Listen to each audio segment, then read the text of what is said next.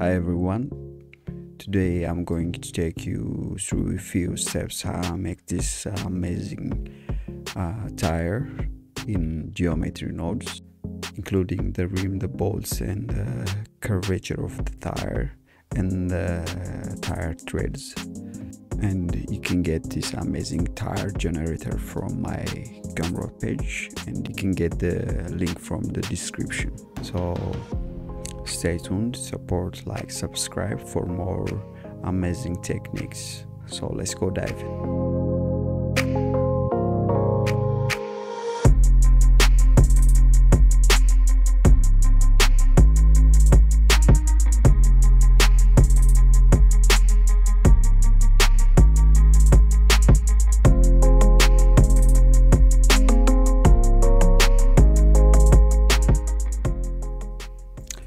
Okay, so first to create this tire, the first step I make is to create a tire.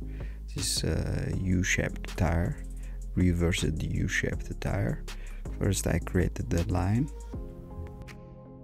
like that and rotated it 90 degrees in the y-axis like this, and resample the curve. I added resample node, and after that I added a set position node, and added a combine XYZ node from vector menu, and I multiplied the y-axis with the float curve, and I played with the curve points, and I get this kind of shape. And then I added another set position node, and select the first point and offset it inwards like 0.1, and then again I added another set position and offset the second endpoint inwards. I converted to a mesh with a profile of circle curve, and I get the tire. Easy, right? Yeah. And then I created the rim here. I just copy and paste the first tire node, and I just only reversed the float value to downwards. That's simple, right? Yeah, it's so easy.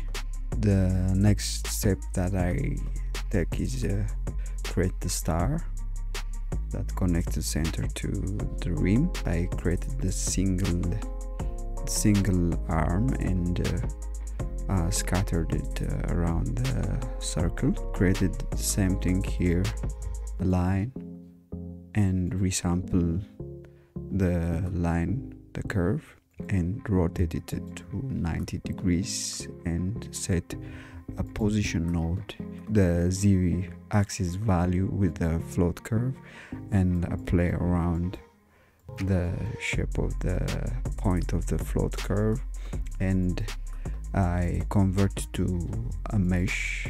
After I convert to a mesh, I added a fillet curve node to make it smoother around the edge, and then after I convert to mesh, I shade smooth it and instance it to the circle.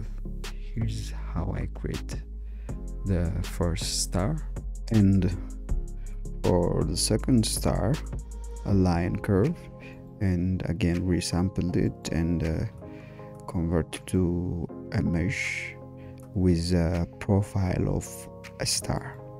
Yeah, you can get this star curve from curve primitive star. And between the resample and the curve to mesh node, I add the set curve radius node and link the radius value with the float curve node, and I play around points and I get the shape.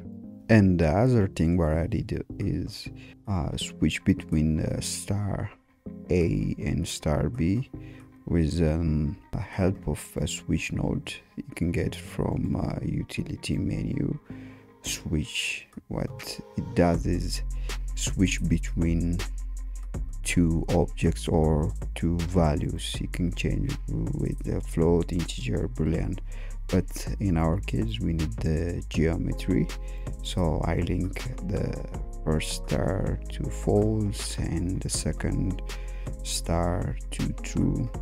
We can get a value between those two. And for the tire threads, again I just copy and paste the tire that we created earlier, but at this time when I convert curve to mesh, I profiled it with a rectangle like this, yeah, and sliced it with a boolean mesh with a cube grid. And for the cube grid, I instances on line. You can play around the counts, and with the boolean node I just sliced that shape, and again instances around the circle and I get the shape. And the other thing is the text. Here's the text aligned around the circle. I just add the string to curve node and added the fill node and instance around the circle. But when you do that, you need to turn on the pick instance, otherwise it will instance the whole as one object. So this is how I did it. For the center and the brakes, I did it in destructive mode to reduce the memory of the PC. You can do it in geometrynodes. So this is how I created the tire generator in Blender geometrynodes. For more techniques and assets, follow, like, subscribe and support. Thank you for your support. Ciao.